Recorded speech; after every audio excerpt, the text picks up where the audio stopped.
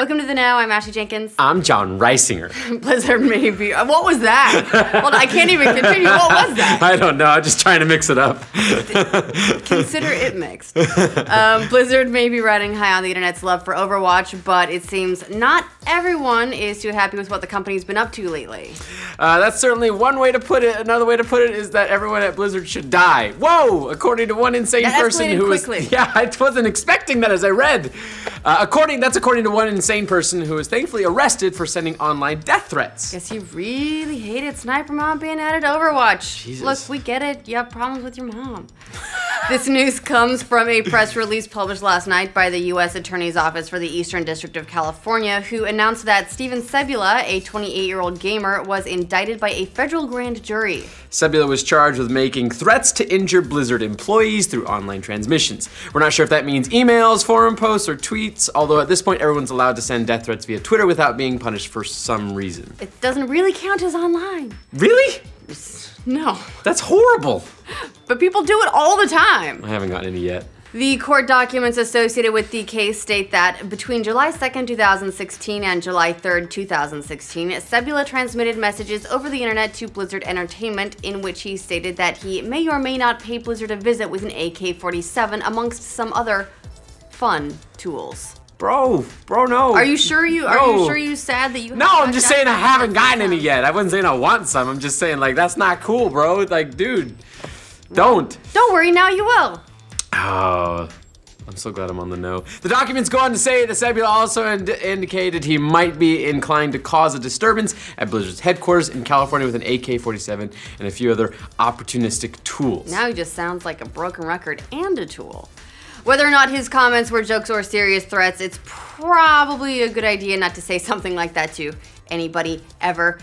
I mean, aside from the fact that it's fucked up, it's just poor manners. However, Blizzard must have had other evidence or reason to believe that these were more than just idle comments, seeing as how they led to an arrest, which you don't get from most online comments. Yeah, he did something bad.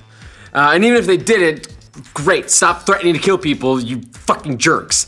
From the sound of it, the FBI got involved with this one, so there probably was something a little more substantial going on here. Sebula was arrested less than 2 weeks after his threats on July 12th, and his arraignment is scheduled on July 26th. That's when his charges will be read to him, and he'll make a plea of guilty or not guilty.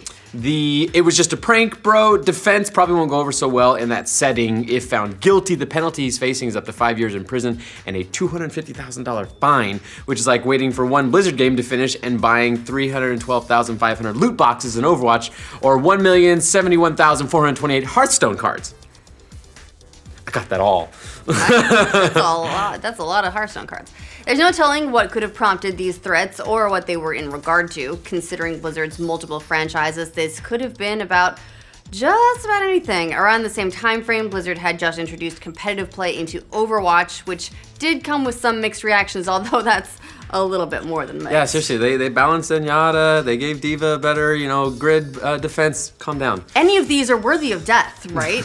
That was also the same time that Blizzard began posting about looking for a director for a new Diablo-related project, which many suspect might be Diablo 4. Yeah, the idea of a new Diablo game, I guess, could be a little upsetting to certain portions of the community since there hasn't been any new expansions since Reaper of Souls and no other content updates have been announced, but I'm looking forward to Diablo 4, man, so don't you be getting up anybody's business and getting my Diablos taken away. You got it? Or he just hated the Warcraft movie that much, or he hates the font in their logo, or he's just a crazy person that we shouldn't spend too long trying to figure out why he said a crazy thing. I vote for number C. Number C. Yep. After all, we've seen people make death threats to game developers over really ridiculous stuff before. Just a couple months back, for instance, Sean Murray of Hello Games posted on Twitter about the pile of death threats he received after announcing that No Man's Sky was getting delayed by 2 whole months. Now, are you guys now threatening the Netherlands?